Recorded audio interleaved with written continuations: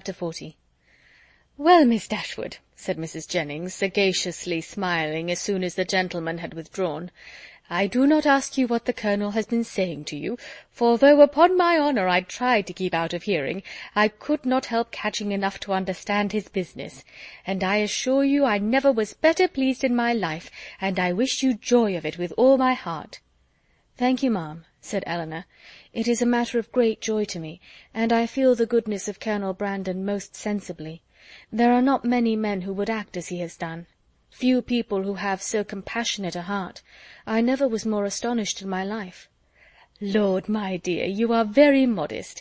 I an't the least astonished at it in the world, for I have often thought of late there was nothing more likely to happen." "You judged from your knowledge of the Colonel's general benevolence, but at least you could not foresee that the opportunity would so very soon occur." "Opportunity?" repeated Mrs. Jennings. "Oh, as to that, when a man has once made up his mind to such a thing, somehow or other he will soon find an opportunity. Well, my dear, I wish you joy of it again and again, and if ever there was a happy couple in the world, I think I shall soon know where to look for them." "You mean to go to Delaford after them, I suppose?" said Eleanor with a faint smile. "Ay, my dear, that I do indeed, and as to the house being a bad one, I do not know what the Colonel would be at, for it is as good a one as ever I saw." "He spoke of its being out of repair." "Well, and whose fault is that? Why don't he repair it? Who should do it but himself?" They were interrupted by the servants coming in to announce the carriage being at the door, and Mrs. Jennings, immediately preparing to go, said, "Well, my dear, I must be gone before I have had half my talk out, but, however, we may have it all over in the evening, for we shall be quite alone. I do not ask you to go with me, for I dare say your mind is too full of the matter to care for company, and besides, you must long to tell your sister all about it." Mary Ann had left the room before the conversation began. "Certainly, ma'am, I shall tell Mary Ann of it, but I shall not mention it at present to anybody else." "Oh, very well," said Mrs. Jennings, rather disappointed.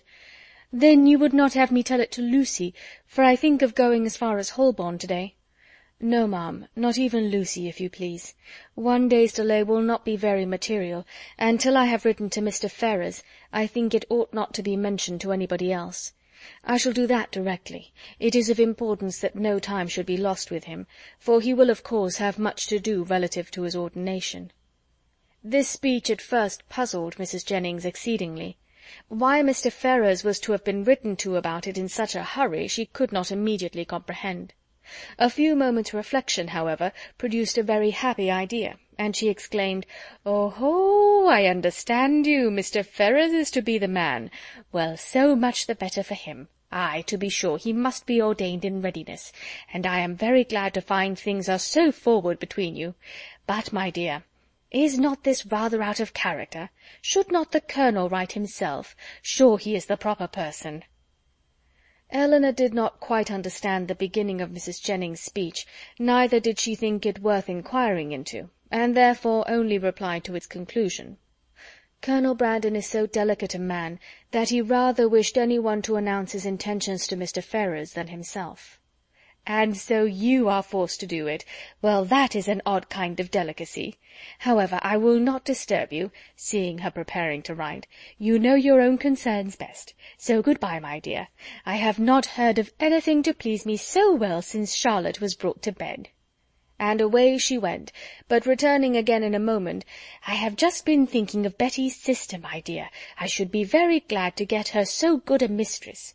But whether she would do for a lady's maid, I am sure I can't tell. She is an excellent housemaid, and works very well at her needle. However, you will think of all that at your leisure." "Certainly, ma'am," replied Eleanor, not hearing much of what she said, and more anxious to be alone than to be mistress of the subject. How she should begin, how she should express herself in her note to Edward, was now all her concern.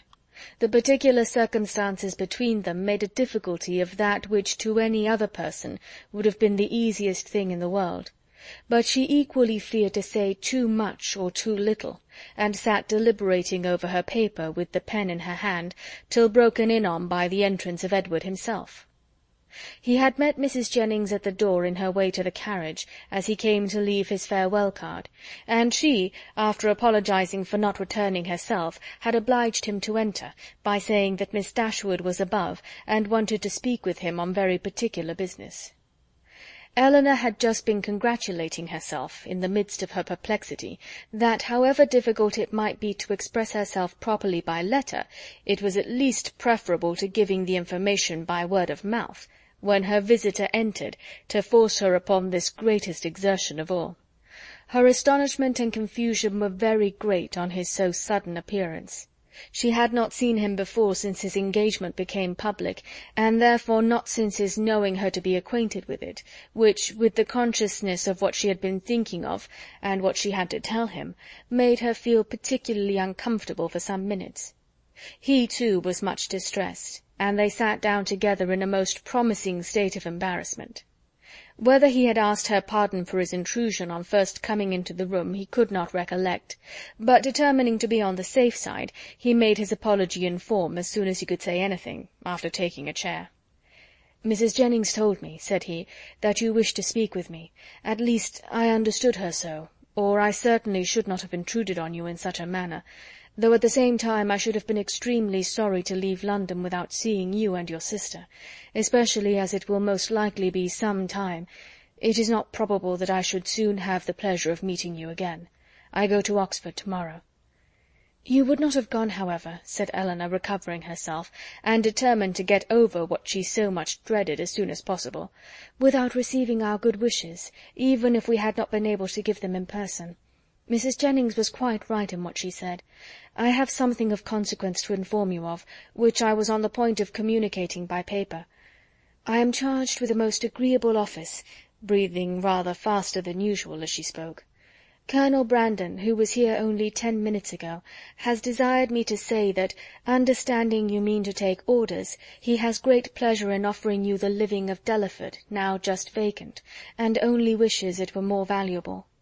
Allow me to congratulate you on having so respectable and well-judging a friend, and to join in his wish that the living, it is about 200 a year, were much more considerable, and such as might better enable you to, as might be more than a temporary accommodation to yourself, such, in short, as might establish all your views of happiness." What Edward felt, as he could not say it himself, it cannot be expected that any one else should say for him. He looked all the astonishment which such unexpected, such unthought-of information could not fail of exciting, but he said only these 2 words, "Colonel Brandon." "Yes," continued Eleanor, gathering more resolution, as some of the worst was over, "Colonel Brandon means it as a testimony of his concern for what has lately passed, for the cruel situation in which the unjustifiable conduct of your family has placed you, a concern which I am sure Mary Ann, myself, and all your friends must share, and likewise as a proof of his high esteem for your general character, and his particular approbation of your behaviour on the present occasion." "Colonel Brandon give me a living? Can it be possible?" "The unkindness of your own relations has made you astonished to find friendship anywhere." "No," replied he, with sudden consciousness, "not to find it in you, for I cannot be ignorant that to you, to your goodness, I owe it all. I feel it. I would express it if I could, but, as you well know, I am no orator." "You are very much mistaken. I do assure you that you owe it entirely, at least mostly entirely, to your own merit, and Colonel Brandon's discernment of it. I have had no hand in it. I did not even know, till I understood his design, that the living was vacant, nor had it ever occurred to me that he might have had such a living in his gift. As a friend of mine, of my family, he may, perhaps, indeed I know he has, still greater pleasure in bestowing it, but upon my word, you owe nothing to my solicitation." Truth obliged her to acknowledge some small share in the action, but she was at the same time so unwilling to appear as the benefactress of Edward that she acknowledged it with hesitation, which probably contributed to fix that suspicion in his mind which had recently entered it. For a short time he sat deep in thought, after Eleanor had ceased to speak. At last, and as if it were rather an effort, he said, "Colonel Brandon seems a man of great worth and respectability. I have always heard him spoken of as such. And your brother, I know, esteems him highly. He is undoubtedly a sensible man, and in his manners perfectly the gentleman."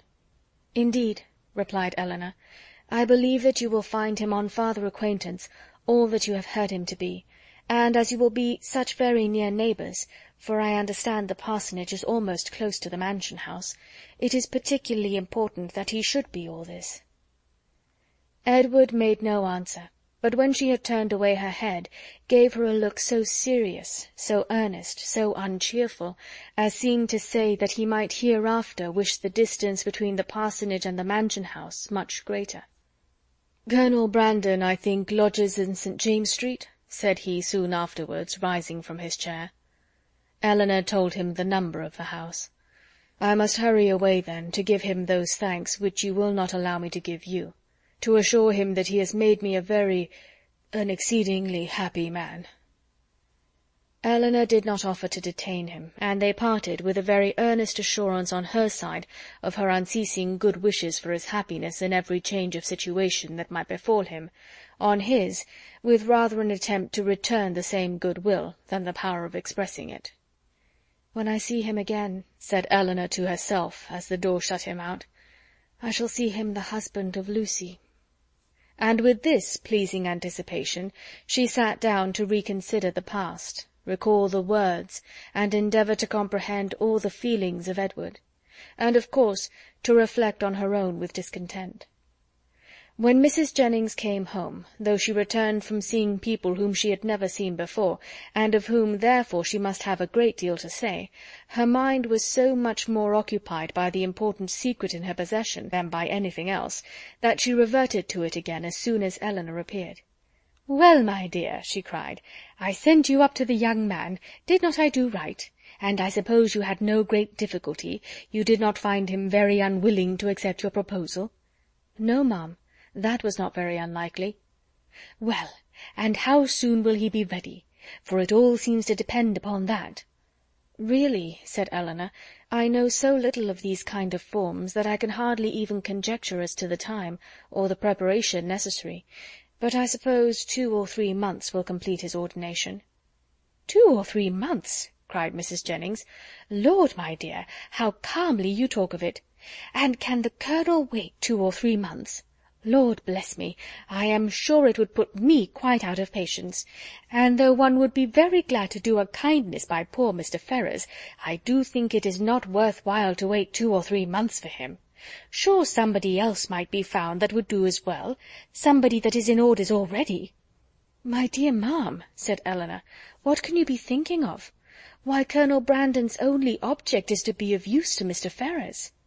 "Lord bless you, my dear, sure you do not mean to persuade me that the Colonel only marries you for the sake of giving 10 guineas to Mr. Ferrars?"